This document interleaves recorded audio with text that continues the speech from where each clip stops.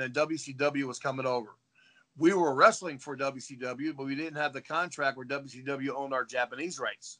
So we were hired by the Japanese to come over, and we were considered Japanese talent. So when WCW came in, we were happy to see the American boys, but right away, Ricky Choshu comes in and says, Animal-san, Hawk-san, you Japanese talent, come over here. Took us in the Japanese locker room. Now, no gaijin ever dressed with the Japanese guys. So when Choshu called us over, you could just hear the rumblings of the American boys in the locker room. Then there was a situation that happened like 2 years before that, I guess, when Hawk was dating his wife, Dale. They were just going out at the time. Hawk got up to use the restroom, and Randy Savage had said something like, hey, why don't you let me, they're at a Japanese restaurant. He goes, why don't you let me crawl underneath that table and show you what a real man can do, you know? But nobody, and Dale never told Hawk that, and, you know, because she didn't want to cause any trouble.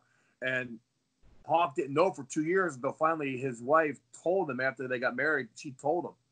So I know it was eating up Hawk, and Hawk told me when he was over there, he goes, "That freaking Savage comes over, I'm going to talk to him." So they started talking. You got to picture this. There's stairs going down. Hawk standing like right here on one side of the stairs, and Savage is on right by the stairs going down, and Hawk standing leaning against the railing. And Flair's already in the ring. Flair's the world champ. Savage is a challenger, so Savage was going to go second because he was going to give her a different pop than Flair, right? Flair was a heel. He was a babyface, go second. So all I hear, and I'm standing right next to Hawk, I hear Hawk saying, "So you calling my old lady a liar?"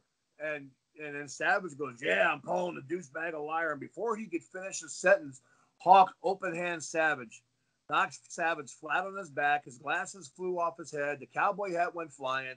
Tassels got all messed up on his arms.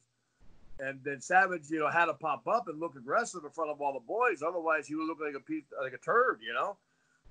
And Hawk goes, Hawk goes, "Yeah, I knew you had a chin like a girl." You know what I mean?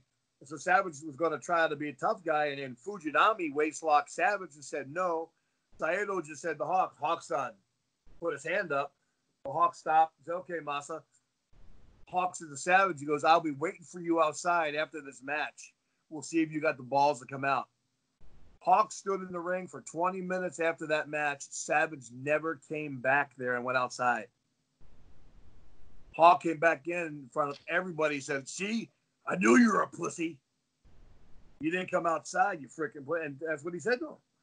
That's what started that whole thing with Savage. And then Savage jumped him one time at a concert, I believe. And when Hawk was taking the piss in the stall and jumped from behind, they got into a little, tassel until the security guys came in and broke it up. So did that affect your standing in WCW after? No, not really. I mean, maybe a little bit. I mean, we were on the verge of, getting a decent contract, but, there was a lot of business stuff going on. We really wanted to make them pay for the Japanese rights because we knew we were golden to them in Japan. Right.